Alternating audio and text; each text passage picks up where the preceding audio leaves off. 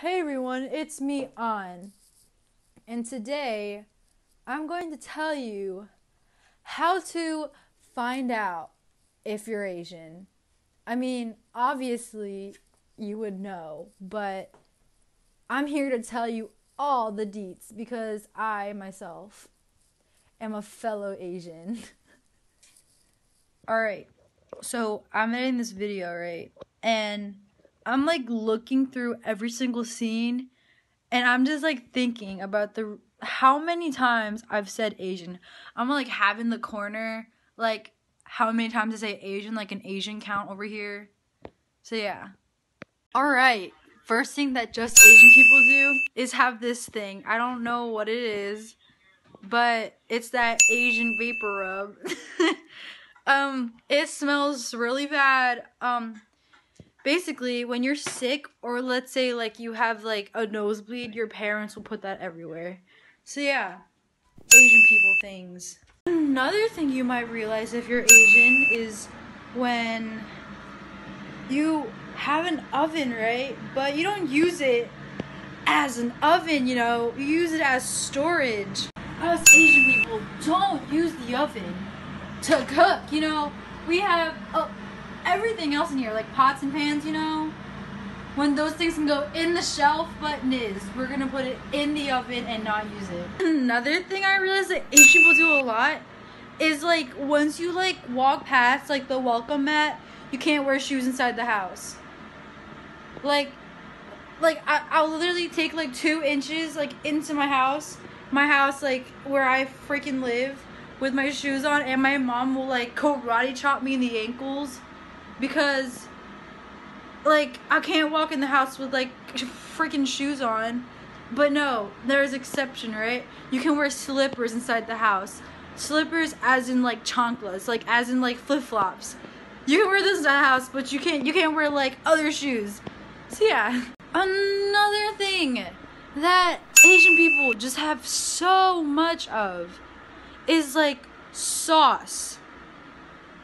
Like, I don't even know half of the things I have in my fridge and in the cabinets, what they're even used for. Like, boy, we got this sriracha here. We got this John for like pho.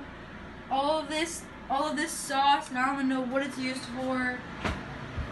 And like in here, like, oh my god, more sauce. Too much sauce, man. I'm not completely sure if like this is just an Asian person thing, but like whenever we go out to eat and we get like plastic utensils, we don't throw that shit away. We fucking wash it and use it till it breaks. Like, another thing that Asian people always tend to have are these Asian blankets that they get from like their country, I have one of these in my room. They're really warm.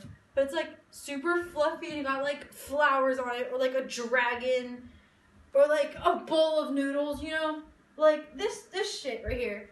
I don't see this stuff in other people's houses. I only find it in my house. But yeah, you always got these Asian blankets in your house. Great, I know this is not just an Asian thing, but I literally have pictures of Jesus everywhere in my house.